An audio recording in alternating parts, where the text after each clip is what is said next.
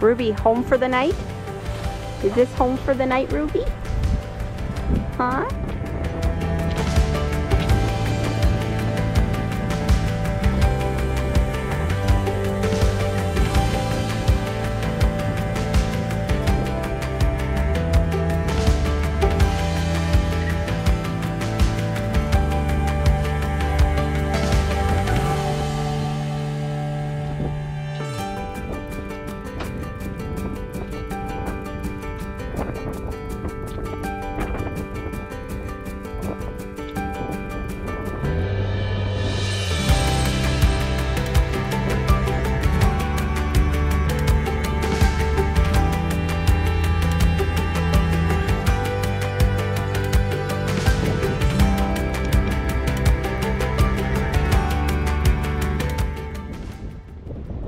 Well, welcome to our camping edition. We've seen a lot of touring around lately and looking for spots. We know the spot from summertime. We're out at the TransAlta area once again. We're going to show you where we camp, how we set up stuff. We got some product review. Not all of it will be on this video, but we'll show you what we got set up, and then one day we'll go through on each video to show a better understanding of the equipment. So this is where we're at. If you look around, it's just absolutely gorgeous here.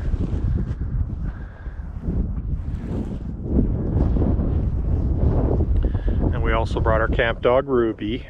Hi Ruby. Going up into the tent.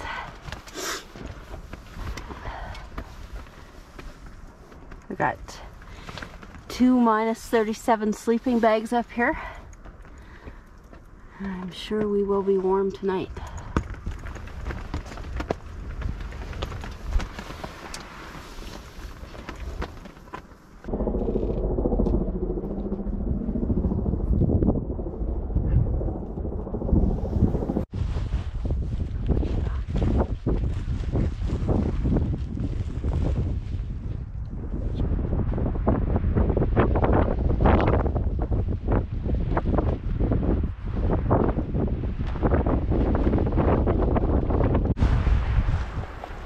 Okay, so we bought this new table. We're going to try it out. It's Kuma Outdoor Gear. It's called the Big Bear Table. We're going to see how easy it is to set up.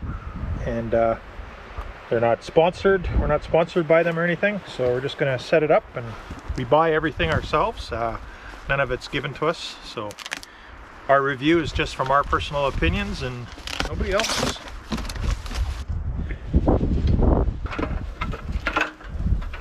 It looks like all you do is put it on.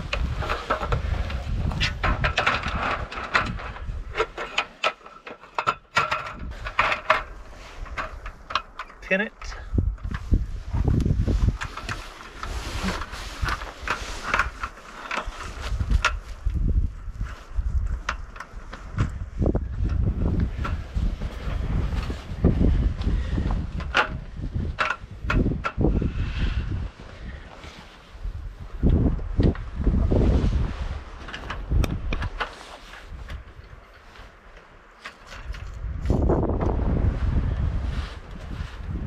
That's it. That's all she wrote. So how was the setup? Easy? Setup's easy. I think you just got to find a clear spot to do it in. Looks like a good material. Pretty strong. I don't know how long these bolts are going to last, or pins, but try it out. It's nothing more important than a table, though.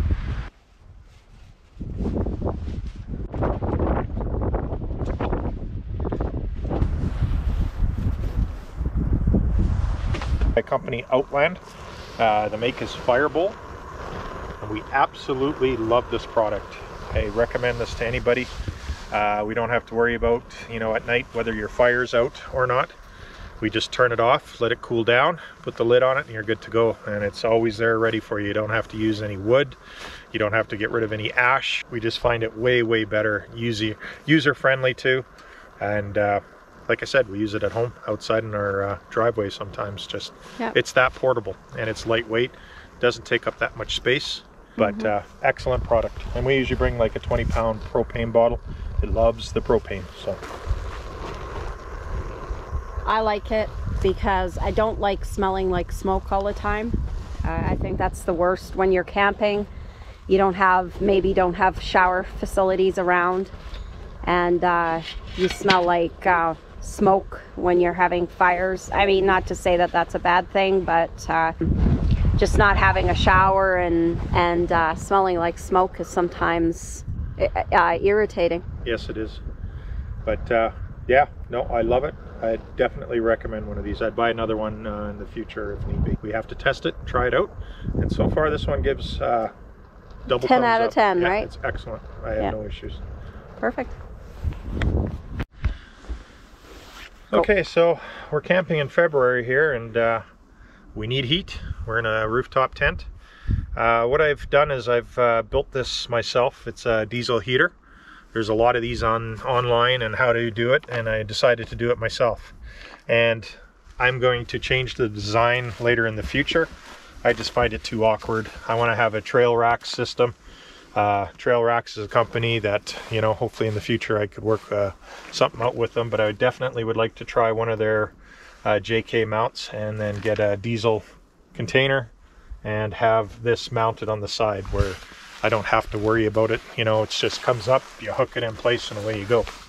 But anyways, it's got a diesel tank, just like they show you online. I bought this kit at Princess Auto, and it's going to be hard to do because I got everything strapped here, but we'll just unstrap it for now. I know everybody always asks about it, but this is what it looks like on the inside. This is the actual diesel heater. This is the heat that goes up to our tent. This is the inlet, so you bring fresh air in, and it's 100%. You have no carbon possible because all the burning gets done in the chamber here. Got a fuel filter. I got a petcock on here to shut off the fuel if anything happens. Once again, I want to change that out where I have it externally so I don't have to open this if there's ever an issue. I can shut it off externally. I put a little heat shield in here to stay away. And I made this little plate for it, just off some L brackets. A filter intake, so that also takes the filtered air in to the combustion area. So we're not getting dirt where the chamber is burning. So yeah, it's a this one I think is about a 2500 watt, or it could be a 1500 watt. I would have to take a look, but looks like Daddy's science project. Yeah, I just wish I would have done it better, because putting it all together in a kit like this, it sounds great, it sounds small, but it's just heavy and awkward, and I personally would do things way different in the future. I would, like I said, with the Trail Racks, I'd put these boxes actually come with hooks on them now where you can fasten it into a tray and lock it in there. It's okay. We are done. Now, what do you rate it? What do you think with heat? Oh, it gets warm in that tent for sure. We're going to try it again tonight, and hopefully that we get enough warmth up there, which I'm sure we do. We have like minus 37 sleeping bags, so I ain't worried about it. I put off a lot of heat, and yeah, it'll be good. We have a thermostat upstairs, so it'll monitor heat. I usually just put it at full, and we don't run it all the time. We just run it when we need it, or as we need it. If we're getting up in the morning, it's always nice to get out of bed in a nice warm tent, get dressed, and out you go. There's also a power cord that goes up there. I got my Delta power source, and we'll go over the Delta some other time. Right now we have it all connected, so in order to do the right review, I'd like to have that one outside of the tent, but that's at a later date. We'll do a review on that one. I got some Renogy solar panels I'd like to go over later on, another video. And once again, all the stuff that we've purchased is out of our pocket. None of it's been sponsored by anybody, so all out of pocket. But this sort of stuff, I like doing the projects in the garage and see how they work. This one, I don't know, it'll work, but it's just not the way I want it. I'd rather have it so that everything's accessible on the outside, and it's very easy to install. Setup on this, you know, you gotta bungee it off so it doesn't fall off. These tubes are, you know, they're kind of flimsy and flaky, but if I had it up here, I just need a short little hose, and that's all you need. Everything contained on the vehicle. And then when you're ready to go, just take it off, unplug everything, and away you go. Some quick connects. You can engineer this thing to death, but you know. My opinion, I loved it. It kept me extremely warm in a very cold situation, so I get cold easy, and it warmed me quite nicely. This is the diesel heater. It's going to just start up right now. kick out some exhaust here shortly. I don't have it on high, but once I get up there, I just wanted to make sure that it's not leaking anymore. Always important to check, just to make sure. It's been sitting a whole season in my garage, so. And all that exhaust is going to point out here anyway, so I'm not too worried about it. We got a carbon monoxide detector on top of the tent there, so. So I'm gonna go over our rooftop tent that we have. It's by Tepui. It's the Atuna 3, I believe it is. It's a 3-man tent, which has lots of room for Colleen and myself, and we even put Ruby up there.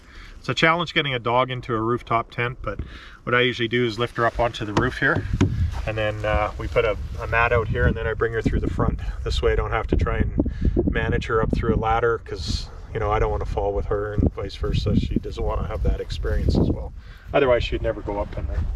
But usually what we do is we'll put out all the windows and stuff like that, but it was really, really windy, and you know, at night when it gets really windy out, you hear that everything, right? Everything rattles, you know, and then it kind of keeps you awake. Right now the wind has died down, so I might open those up later, but you have entrances on both ends. We'll take you to the back there. I know Colleen's already gone through the interior and how she put the blankets and bedding together. Later tonight I put some lights in there. I carry my solar generator or my power source up in my tent so I can turn on outside lights if I need them. If there's any bumps in the night, I can turn those on and flood the whole back here. Also, I have my remote starter. I can put the horn on if I need any buddy to be aware of anything or scare off an animal. We're in bear country, so we have to be aware of all that stuff. Anyways, the Tepui tent, if it was me, they're a great tent. There's nothing wrong with the make of them. They're really great. They stand up to the test of time and the weather. I would probably go with a hardtop next time, just because it is just my wife and I, and fold it up nicely. It's just quieter. What do you think about traveling with it? How is it traveling with it? Well, it's like the rest of the Jeep. It's a big wind dam. It slows everything down, and I think if you go to the hardtop, it's just more aerodynamic. There's lots of makes out there. So one day when we have the money again, we'll probably do that. But that alone is probably about 4,000 bucks Canadian. So that's at the time that we purchased it, anyways. So everything expensive, right? Anything overlanding is expensive, but got to start off small. You know, get a good tent, because if you get some cheap tent, you're going to be disappointed and you'll never do it again. Absolutely. A lot of people complain about going up ladders and stuff like that. Well, I've been going my whole life, so I'm not too worried about it. My wife, she's okay with it. She's small and nimble. She can jump into anything there. So Fell 3 times, right? Yeah, but that's nimble. That's on flat ground. Okay, so just going up inside the tent now. As you can see, it's quite roomy. We've got lights up here. Paul doesn't have the window set up, as he was talking about that outside. Too much wind earlier today. I have it set up where our heads are at the end with our pillows. We purchased these sleeping bags from Cabela's. We got 2 of those. And then, you know, just to make it like home, you usually bring blankets along, other blankets. So we've got a good 2 layers of -37. We've got pads underneath. Yeah, and then we have mattresses that we had. We've got 2 of them actually, but we had mattresses that were custom made. Paul, do you remember where they were? I don't know the company name that we... Something foam. Yeah, I don't know the name of the company. But this guy, he actually cut all the foam for us and then stitched coverings for them. So the coverings actually zip off, and so that you can wash them. So I thought that was fantastic. Yeah, so this is the inside. Like I said, very roomy, not claustrophobic at all. It gives great length. I'd say you're probably close to 8. Paul's off flying his drone over there.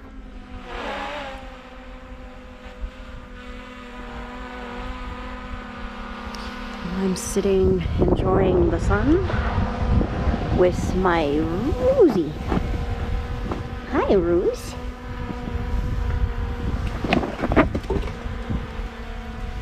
See you later. Oh, yeah.